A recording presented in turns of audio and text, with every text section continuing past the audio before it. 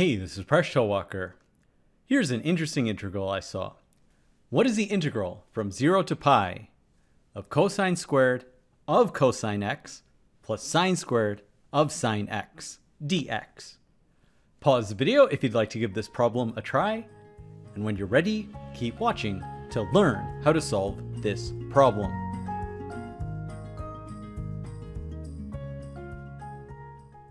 To solve this problem, label the entire integral as being equal to I. Now let's look at the graphs from 0 to pi. You'll notice that each graph is symmetrical about the line x is equal to pi over 2 right in the center. In other words, if we take these graphs and find their mirror images about this line, we will get exactly the same graphs. So we can take advantage of this to evaluate the integral. The integral of this function from 0 to pi will exactly be the same thing as twice the integral of this function going from 0 to pi over 2, which is halfway. So now let's do a change of coordinates. Let's say that x is equal to pi over 2 minus y. This means dx is equal to negative dy. We also need to change the limits of integration. When x is equal to 0, y is equal to pi over 2, and when x is equal to pi over 2, y is equal to 0. So we get that I is equal to 2 times the integral from pi over 2 to 0. Then we substitute in x is equal to pi over 2 minus y. And finally, dx becomes negative dy.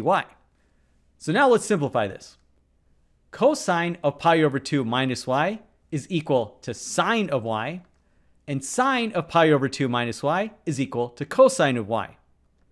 Then we have this negative dy, which we can cancel out by flipping the limits of integration.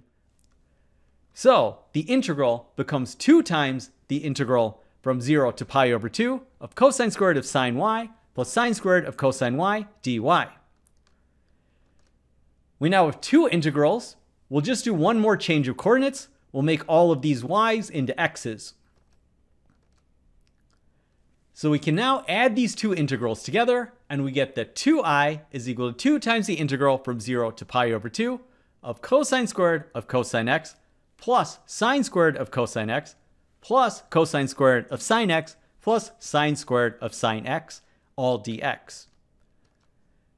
We can now make a simplification.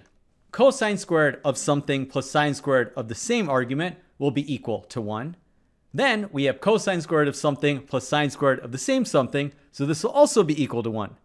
So 2 times this integral is equal to 2 times the integral from 0 to pi over 2 of 2 dx.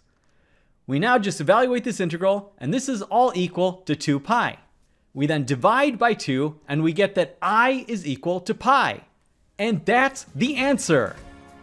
Thanks for making us one of the best communities on YouTube.